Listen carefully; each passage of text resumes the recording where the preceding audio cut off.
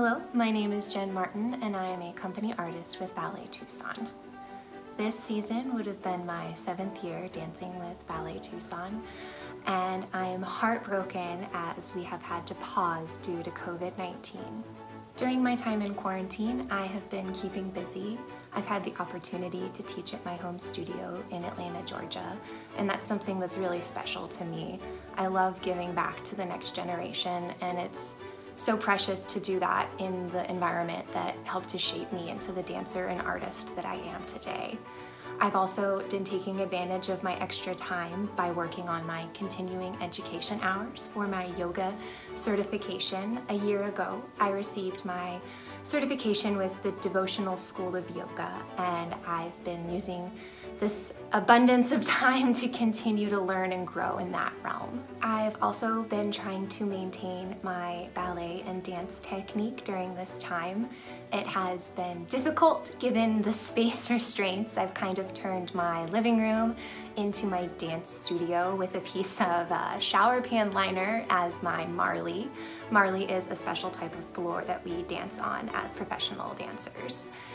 And I've been taking advantage of all of the online classes that have been made available. Worldwide Ballet has been a fantastic source during this dark time we've been going through as artists. I've also been doing some workouts in my own home gym. Some kettlebells for lifting.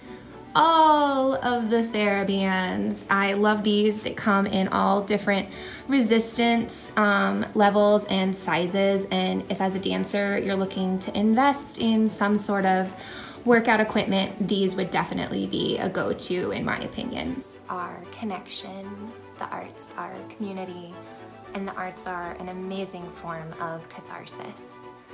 Be that watching a dancer sitting on the edge of your chair, be that seeing an amazing movie, reading a poem, listening to a singer and gasping for air as they sing their next verse. It's something that brings us together and connects to that inner piece of human that we all have. At the risk of sounding corny, it can be best exemplified by a quote out of Dead Poets Society. Medicine, law, engineering, these are all noble pursuits necessary to sustain life. But poetry, beauty, romance, and love, these are what we stay alive for. And I couldn't agree more. Thank you for your continued support to Ballet Tucson, and a big thank you to Florence and Larry Adamson for their generous match donation.